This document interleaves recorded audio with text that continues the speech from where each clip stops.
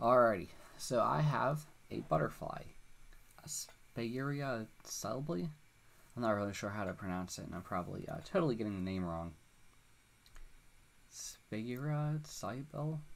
Hard to say, but I really like this photo because we could see a lot of good stuff on this butterfly. This is the first butterfly that I'm drawing on my channel. I have not drawn a butterfly yet, which is interesting. They're really hard to get good photos of, considering, you know, we see its head here, its eyes, its proboscis, which is in this flower. We see its antenna, its two antennae. One of them is facing more towards us, so we can't see all the individual aspects of it. But we could see a good amount of its legs. I'm pretty sure, like, you know, it's an insect, it's got 6 legs. Although I can't see all of the legs. It's interesting. I'm wondering if they're either tucked behind the butterfly in some way, because I know some bugs will, I don't know, tuck certain legs, keep them hidden. But I can see a leg here, I can see a leg here. I think there would be a leg here, but I don't see it. And there's a leg back here. The other 2 legs are probably just obscured based on the perspective. But yeah, a lot of the times, more often than not, they're just tucked in their body. They just don't have them out, compared to insects that may have lost them in battle. That does happen sometimes on rare occasions, in which you'll see a bug missing an antenna, or maybe it has a bite out of some area on its body somewhere. So that does happen. I think it is important to keep that in mind. So, I know, as gruesome as that sounds, sometimes bugs do not always get eaten. Case in point, I took some pictures of snails the other day, and apparently one of the snails had a hole in its shell. I was like, whoa, what's that? And apparently snails will cannibalize other snails for calcium if they're, I think the right word is deficient, or, you know, if they're low on calcium. They'll steal it from another snail. I'm like, wow, that must hurt. But apparently they can repair. So, hopefully that happens. Okay, to start off, I'm going to start off with, you know, I've been thinking, maybe I should flip it. I think I'm going to work with the flip view instead of the original view. Sometimes I feel a bit more comfortable working in this way. So I'm going to start off with the ball of the head.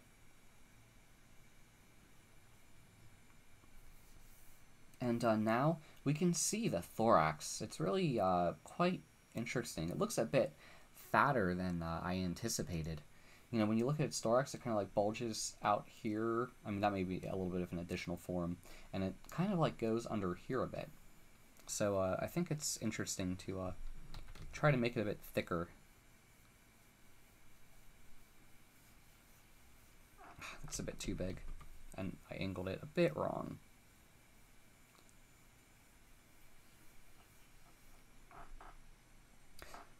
I think that works. It may be a tad bit larger, but I think it works. I think it'll look good after I add more structure. But I'm just focusing on the initial gesture of the insect.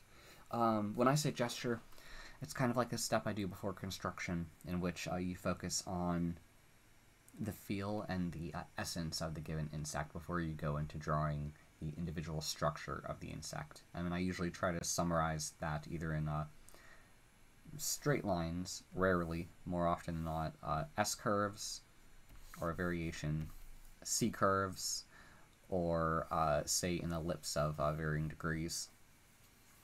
But yeah, sometimes I will use lines occasionally. Very rarely, but I do use them once in a blue moon. Okay, now to draw the abdomen. And it's really interesting, because I do know that, you know, these butterflies, you know, they come from a caterpillar, which becomes a cocoon or chrysalis, and then becomes a butterfly. It's really amazing. And I should have known this, I feel, but I didn't at the time, that you know, of course, caterpillars have all of those things inside them. They have the they have thorax, abdomen, and the head that liquefies and comes together again to create our butterfly.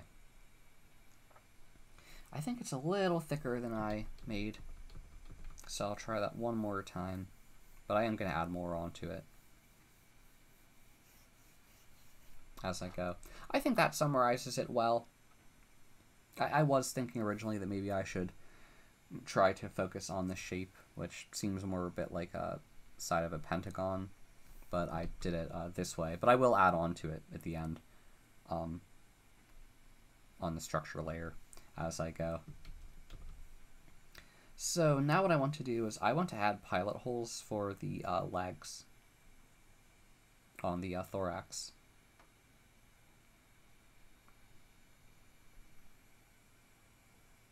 And it's an insect, so 6 legs, even though we can't see all of them. I always do try to get in the habit of drawing the holes where they may go. And I think I drew the holes a little bit too big. Sometimes there are insects that have connections that are a little bit larger, but sometimes you do get them in which they're relatively thin, but not always. It's always beneficial to have a view of their underside where the legs attach, but may not always be possible. Okay, so now what I want to do is I am going to jump to the construction layer, because sometimes there are only things that I can add once I add some more construction on. Like I will have to jump between, if you look where my mouse is over here, sometimes I will jump between the structure and gesture layer. In some of my videos I may have I may not have done that, but okay. Now what I want to do is I want to add a kind of like a pilot hole. You could think of it as it being where the eyes will go, because there's this form. Kind of looks like a bit of a cylinder to me, like a pill shape on the head. And I will color in the eyes. The reason why I did that initial circle, that's actually not the eye, that's more of the pivot. Think of like an eye socket. Because the eyes kind of bulge out weirdly. But I will color in the eyes, even though the eyes are a bit spotted. The eyes kind of look like a ladybug to me. But I'm pretty sure those are its eyes and not a ladybug.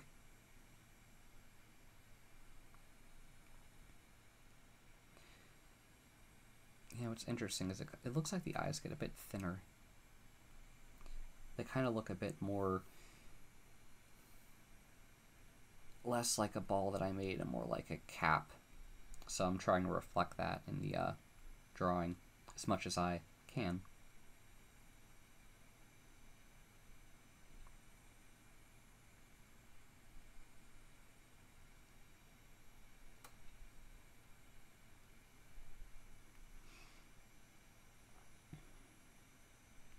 Okay, so now what I want to do is there's a structure here. It's a bit difficult to see. It kind of like does that.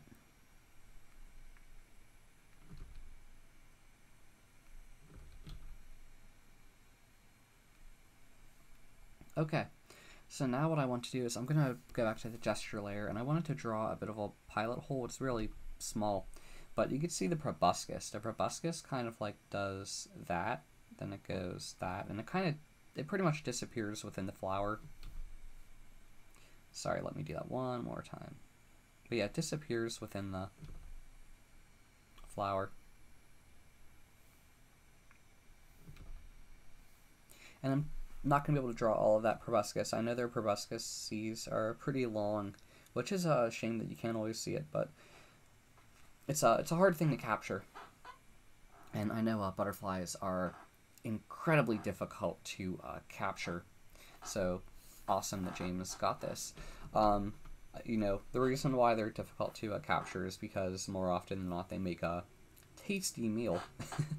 a delicious meal for various insects, other insects that may want to chomp on them. So they are pretty cautious.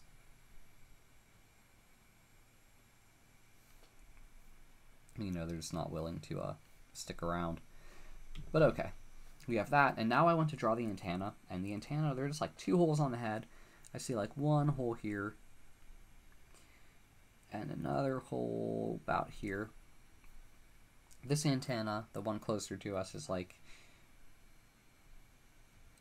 about there, kind of facing us. It's a bit hard to see, but it looks like there's something at the end there, and it's kind of that directly facing us. And the other antenna goes, it's very straight.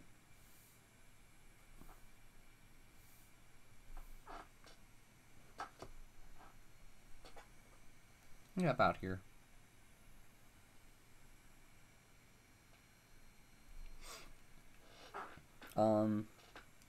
Now what I want to do, I want to jump back to the structure layer and kind of add some things that I'm seeing on the thorax. It kind of looks a bit like you get to a point and it kind of like overhangs a bit before it comes back around.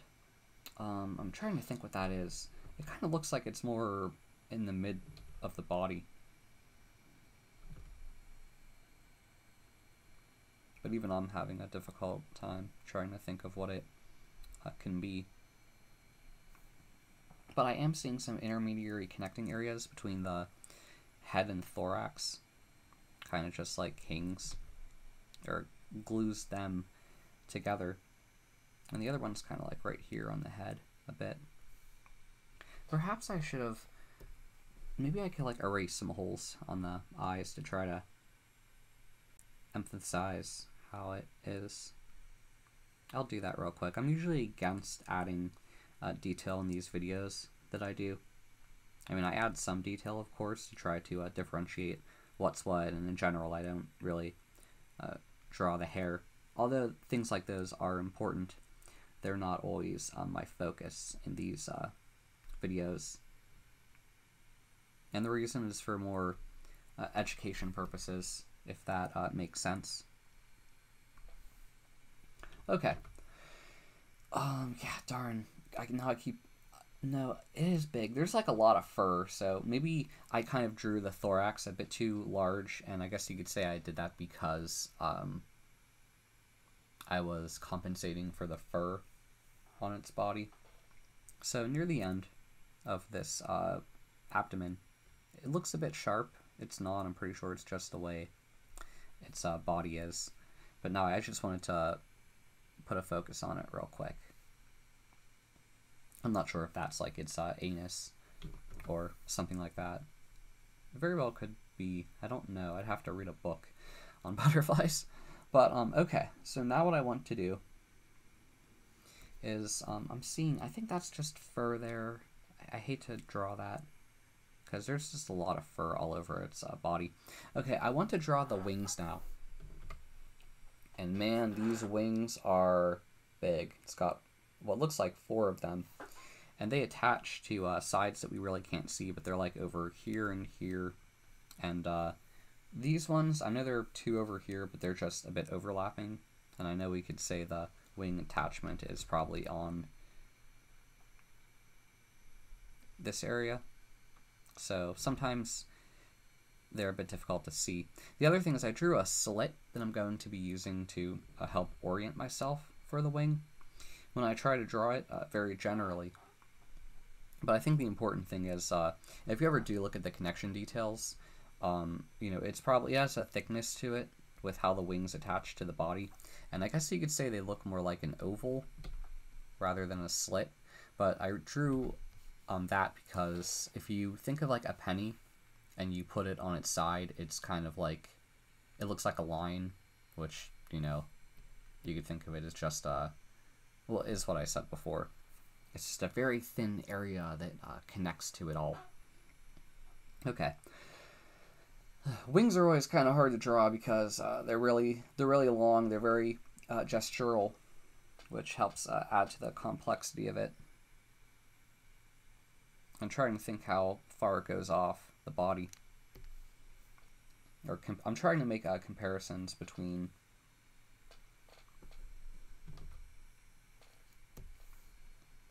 how I think it would be even lower. But yeah, sometimes you may have to do it a couple times to get in the flow. But I'm probably not going to draw every groove and curve of the wing.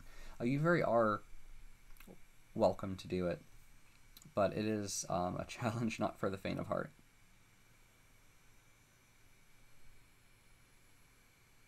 More often than not, just because of the layers of complexity. Like, I would say maybe there is some of that other wing kind of peeking out. And you do have some areas here that kind of do a bit more of a curve in than what I portrayed. And the wings are also very straight, so, I mean, not straight, like they do have a certain degree of thickness. Like the wings do have a thickness, even though it's like they're paper thin. But just keep that in mind. And it looks like there's some fluff here. I'm pretty sure that's not on the wings. But okay, now for the other wings, I'm going to try to think of a way I can constrain the wings. Sometimes it can be beneficial for you to plot out things here and there, although I will have to leave that up to you to exercise. Yeah, sometimes there is a certain degree of estimation to do. Like, even in this wing here, it looks like there's a gap. It's hard for me to tell whether that's intentional or whether something took a chomp out of it. I haven't looked at enough of these butterflies to tell. It very well could be an intentional thing. But you see, I put a point here, I put a point here, which I'm going to use to help orient myself as I go. And you'll see, like, as I drew this line, I kind of ignored that chomp. I mean, I hate to call it a chomp. It's like a gap in the wing. It's still there. I just didn't draw it because usually I don't focus on the patterns. You very well could focus on the patterns. I guess the other important thing about the patterns is that they are not flat. They all have like a 3D nature to the ribbing network of the butterfly, which I do believe is important to keep in mind. I'm also going to start here when I go up. Now I'm going to connect down. Okay. The other wing is neatly tucked in to the other side, like over here, so it's a bit difficult to see. But there's so much overlap going on, so it becomes a bit of a game. But we can kind of estimate it, because if you see near the end of its abdomen here, we can kind of like draw a wing line here that kind of curves a little bit, because that could be like the end of it. And it tucks into the wing about here, so then we could just generalize it. Draw it over here, but I guess the important thing to know is that it does come back and connect. Well, I guess a bit wider. Like, it does do that, even though I'm not deciding not to draw it. And the other important thing is, look at all the ribbings on those individual sections of the wing. This butterfly has so much complexity. And it makes them a very interesting challenge. Butterflies and moths are incredibly interesting. I think it was at Marian that did research about the chrysalis. I think so. I don't have a book on her. I was going to get a book on her, but I think it was like a couple $100. So I was like, I better not, which is a shame. But yeah, sorry, I went on a tangent with that. The point I'm trying to say is butterflies are incredible things to study. And you can spend a lot of time drawing them. And people love butterflies in art. That's the one thing. You know? And of course, they are quite the garden pest, believe it or not. Everyone loves butterflies, but no one likes to talk about how devastating they are to nature. I mean, I love all bugs. I really can't tell you a bug that I don't like. But the point I'm trying to say here is that bugs are butterflies in particular are pests. They eat vegetables and flowers. I mean, it's not their fault. I don't mean to call them a pest, but I mean, like, if you're trying to make produce of any sort, it can be an incredible challenge to do.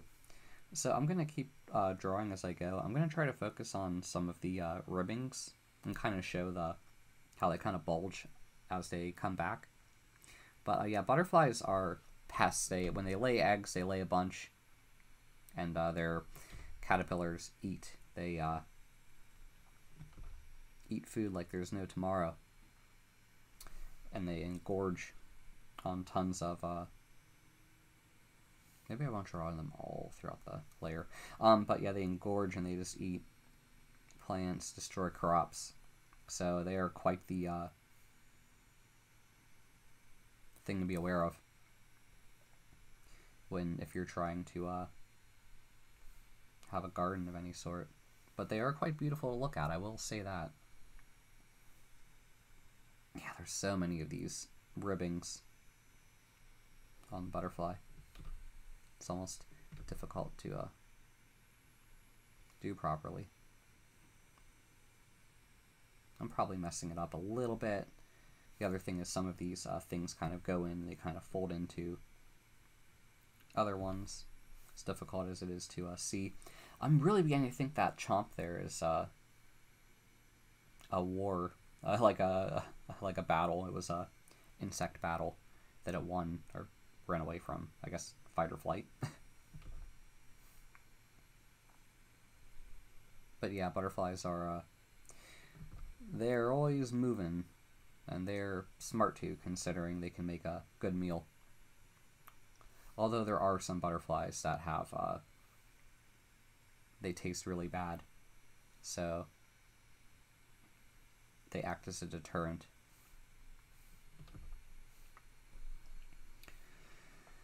But yeah, butterflies, they are quite interesting, I must say.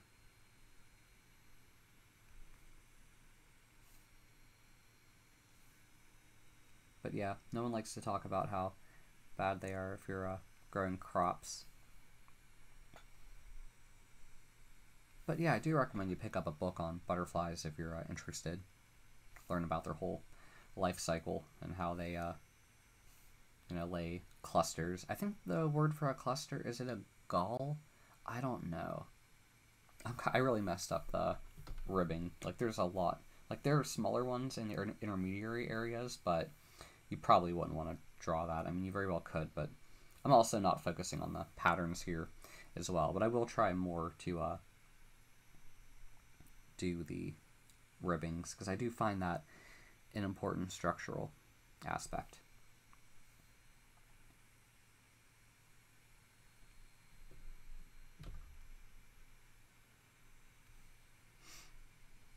Yeah, it's so interesting. Very, would the right word be mesmerizing?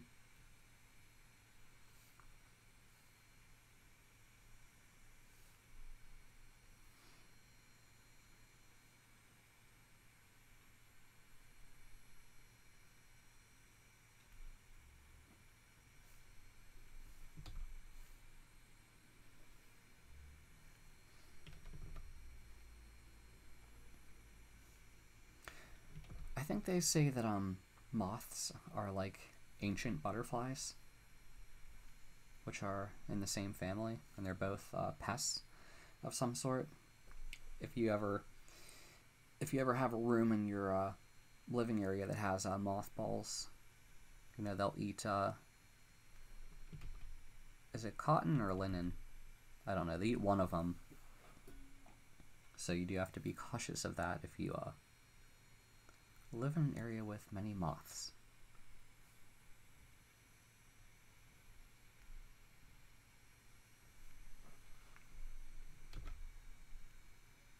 And the ones over here, considering the perspective, they look more like ribbons a bit. They look more like,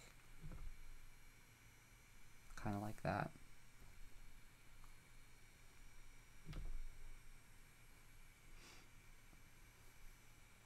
Not the best, but I think I do kind of get some of the point across with this butterfly. There are also some areas I'm seeing they're kind of bulging out.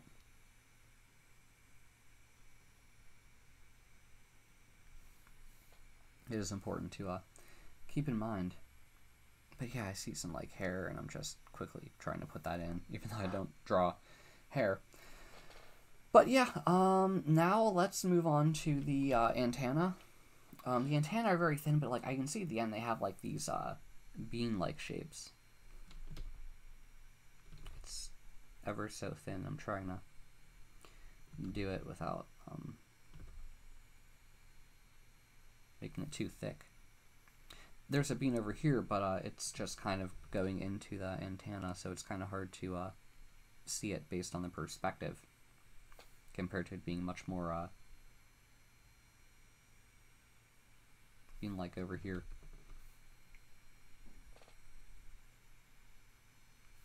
Yeah, sorry, I'm probably using too big of a tool when I'm drawing this. You know, I want to draw more to the antenna, but I think the thickness speaks for itself.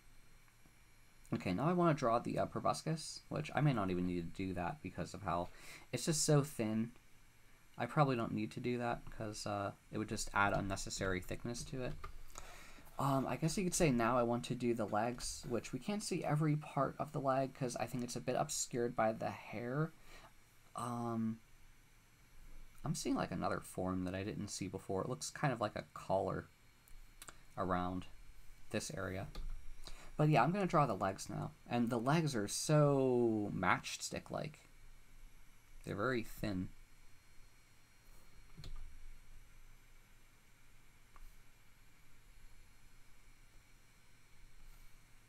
I think I drew the pilot holes a bit too large.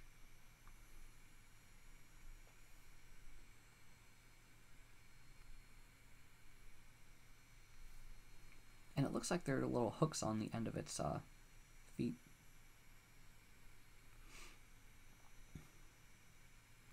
Okay. Now I'm going to draw the last leg, which does some interesting things. I mean, clearly there are more legs. We just can't see all of them based on the perspective.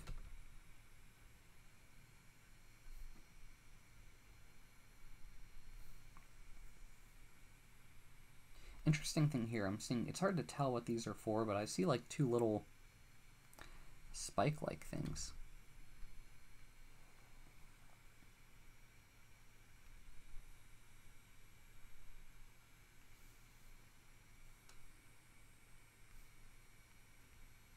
I really can't see this portion of the leg, so maybe I shouldn't draw all of it.